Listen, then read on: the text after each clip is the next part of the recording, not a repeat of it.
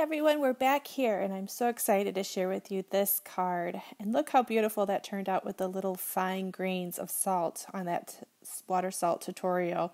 I just love that effect. It looks so beautiful. So we're just going to grab our mini Misty again one more time. Just going to add those magnets to it.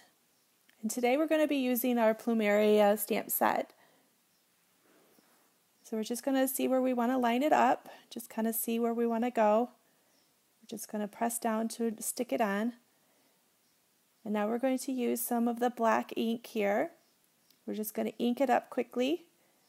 And I'm going to do double stamping again. I just love this. It just makes it so rich and beautiful. And one more time.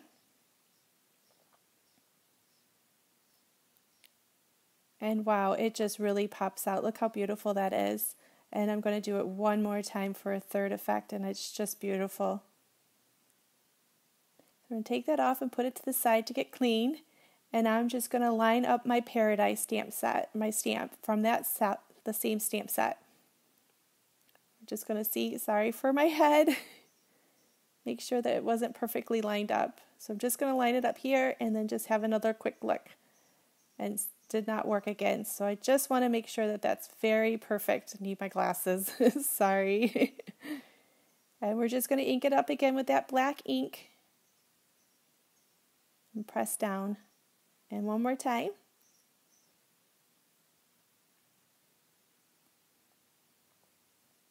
And now we'll grab the wherever you make it sentiment, and we'll just line that up at the bottom.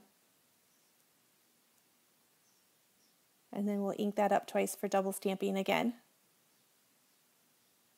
Perfectly easy. Love the Misty, and I hope that you guys invest in that too. And the mini Misty works just as well as the larger one too. I can see that that's going to be my new favorite tool. We'll just peel that off. Oh, it doesn't want to come off.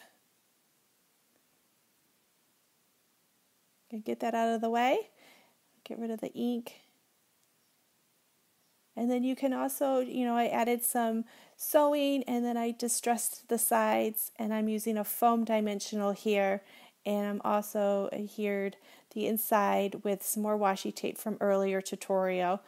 And so there you have it. I really hope that you've enjoyed today's tutorial, guys. It's been a lot of fun showing you this watercolor salt technique. And if you have any questions, don't hesitate to email me or leave a comment below. Thanks, guys. See